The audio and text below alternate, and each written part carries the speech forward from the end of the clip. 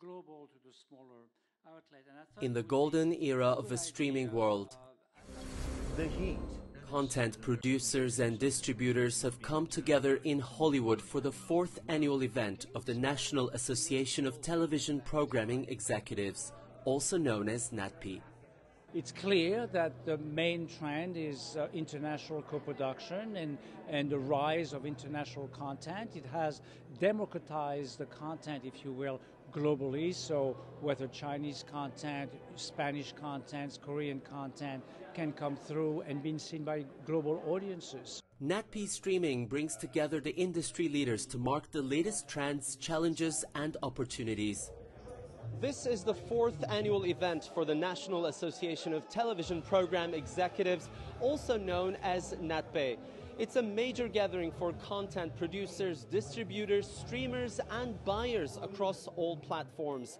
And in today's fast-changing business of television programming and media, the conference hosts a number of panels talking about producing content that attracts a global audience, as well as the promotion and monetization of media. And our network, CGTN America, is also hosting one of the panels of the day. In his opening remarks, CGTN America's president, Zhang Heping, said his network has adopted a digital-first strategy and is now prioritizing media integration. We are committed to producing high-quality programming for both big screen and small screens, and distributing across all media platforms. And given the critical issues facing our world, CGTN America's Executive Vice President Zhang Xin highlighted a newfound responsibility for the network. We think our mission now is no longer just see the difference. We want to connect with people and make a difference.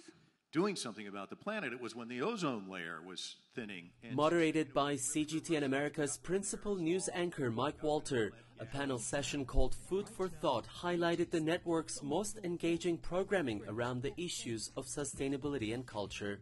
There's no other show right now that focuses specifically on Chinese American food. They all work as a mini documentary between 6 and 8 minutes because that's the kind of appetite I think you can really have for a streaming audience. Full frame. CGTN America's Director of Feature Programming, Umberto Duran, spoke about the Global Action Initiative, an annual forum that delves into the most pressing issues of our planet. And former NBA star Robert Horry shared his experience promoting green practices among other players and spreading the message among fans who connect over sports.